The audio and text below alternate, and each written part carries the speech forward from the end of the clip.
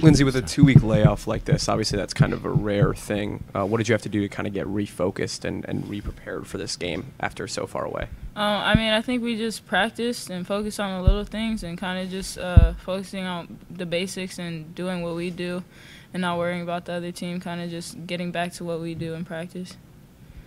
And then is that, when you talk about getting back to what we do in practice, do you think that helped to kind of have this extended practice period where you didn't have to worry about necessarily playing games, but just got a chance to work on some of the things that maybe weren't going so well? Yeah, I think it was good. I think we just got a lot of time to work, and we had a great week of practice, a lot of intensity, and you could just tell we had a different level of focus, and we were ready to go, so I think it did help. And then moving forward in this tournament, obviously it's a long tournament if you guys make it, as far as you're hoping to make it, I'm sure. How do you kind of keep going, keep the momentum that you started in this game moving forward? I think just having one game at a time mentality and having that chip on our shoulder.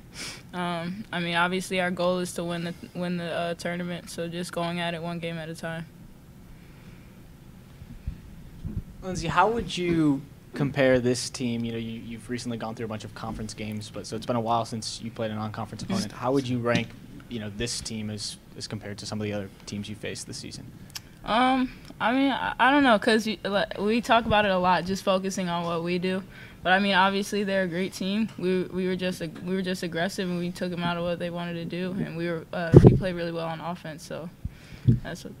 Yeah, you held them to 17 points in the first half. What was working on defense? Because that was some of the best defense that you guys have played all year. What was really working? What did you focus on heading into this game? I think we were aggressive.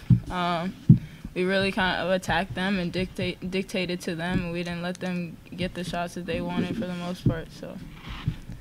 And a big scoring day for you. What does that mean in a postseason performance, in postseason play, your first postseason game? It means I'm going to go do it again on Sunday afternoon. Yeah. A big scoring day, like you said, but also 4 assists, and it seemed like that's been a little bit more of a consistent part of your game these last couple of weeks. Has that been something that you've been focused on as this season's gone? I know teams are keying in on me, so I know when I come off ball screens or when I'm trying to get to the rim, a lot of teams are coming to double, so I know somebody's going to be open on the weak side. All right. Yeah.